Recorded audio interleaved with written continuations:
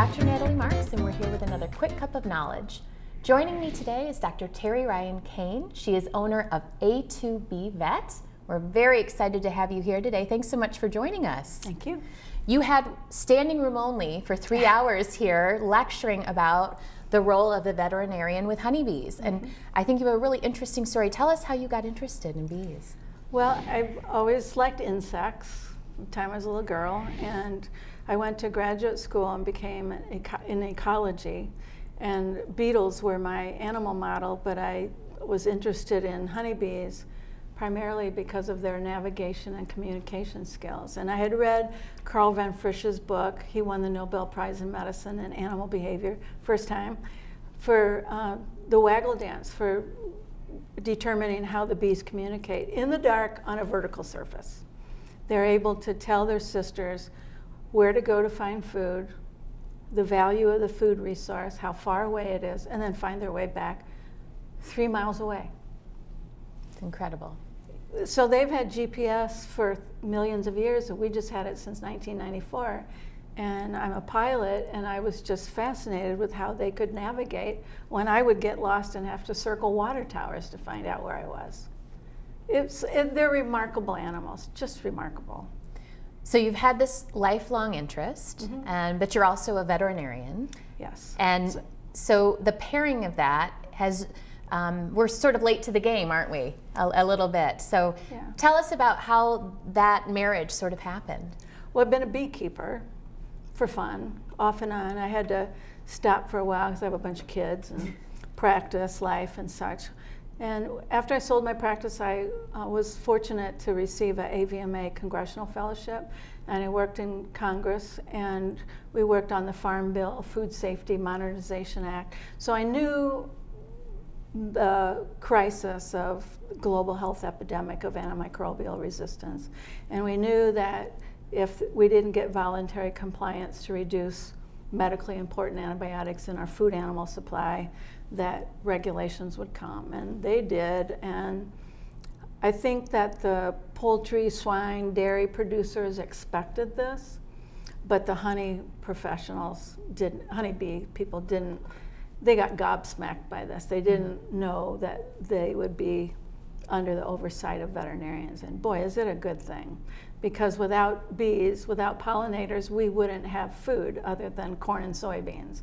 So I think the thing is, people don't appreciate that the variety of food we have, including chocolate, coffee, the things we really love, and then the things we need, all these vitamins and minerals, the diversity of food that we eat, requires animal pollination. So it's not just honeybees, but it's butterflies and ants and beetles and all the other pollinators that need protection. And it just so happened when these regulations came, being a beekeeper, knowing the food safety, food security, what we call One Health issues, put that together. And I feel like my job right now is to educate other veterinarians, especially the younger generation, because they know about antimicrobial resistance. They know global climate change is real. They know this stuff. And so you just have to present the data to them, and they take it and run. And where do you see the veterinarian role in this? Do you see this? Why don't you tell me? We're public health officials, right. So food safety and food security is our job. And if we want to eat, and the other thing I was telling people today is, what do you think all of our food animals eat? Right. Animal pollinated food. So if you want eggs and cheese and milk and meat that the animals eat, we need to take care of the pollinators. Exactly. It's an entire food chain. And definitely in the One Health perspective, yes. Definitely a One Health issue, yeah. So those two things I talked about today were by 2050, they predict there's going to be 10 billion people on the planet. That's like adding the city of Los Angeles every month. 2050 is not that far away. No. And with water resources being scarce in places, they're predicting that agriculture is going to have to produce 30 to 70% more to feed all these people. Well, how do you think we're going to do that if we're killing all our insects? And veterinarians have a crucial role. It's never been more important for veterinarians to get involved in this. Never. This is critical that we do this. It's our job. It is. Yeah. But not every veterinarian was able to listen to 3 hours of all of this incredible information today. So for people watching that want to become more involved, what are some resources or first steps that they could take? Well, the first thing is to don't mow your dandelions down. You know, the simple things. Provide habitat for your native bees. Let brush piles, leave old wood in your yard. Put up a bee hotel. You can buy bee hotels everywhere now. You can make a bee hotel. So just provide habitat for your native pollinators. And then if you're really interested and you want to do something as a veterinarian for bees, go to bee school. Have a couple hives.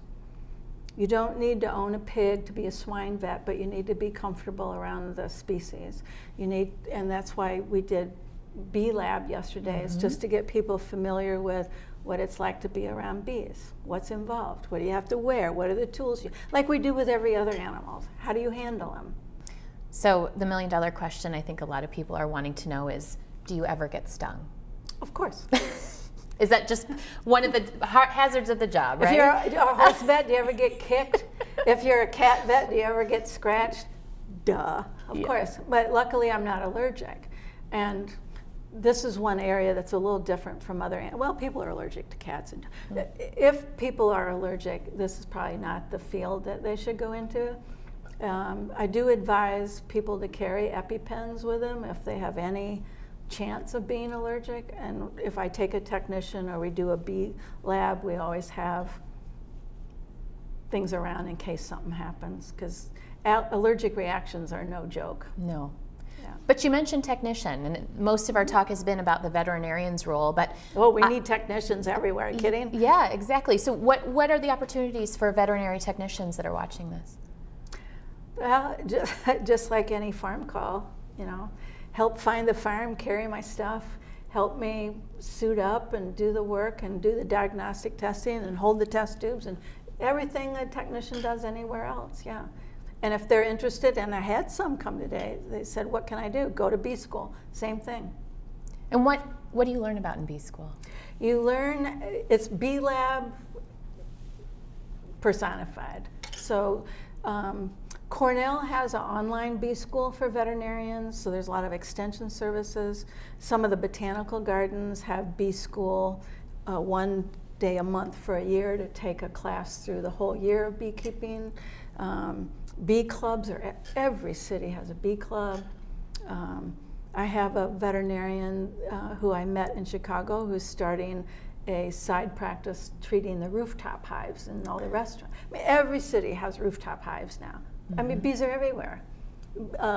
New York Times published a big thing a couple months ago where there's a swarm in Times Square. They had to call a beekeeper policeman to come catch the swarm. Wow. Yeah. And the other thing is people blame bees for things that are really yellow jackets. Bees don't really sting unless you bother them.